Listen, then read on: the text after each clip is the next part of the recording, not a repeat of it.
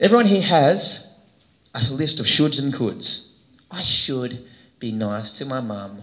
I should study more. I should play less Xbox. Then these guys get me angry, like, I could. Oh, you like that guy and his body? I could do that if I worked out. Oh, yeah, I could play guitar like Matt if I practiced. Yeah, I could be like really cool if I tried. If you're saying you should and you could, do you know what you're admitting? You're not. You ain't, you're not. What happens with should and coulds, right, is we should and could all over ourselves. All our lives. We really do.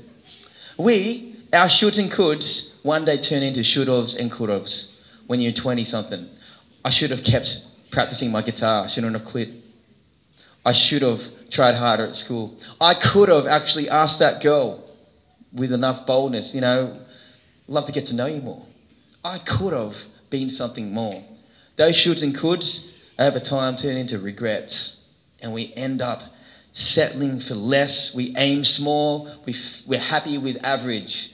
And I don't think you guys here want to be average. Do you want to be average, yes or no? No. No, you don't.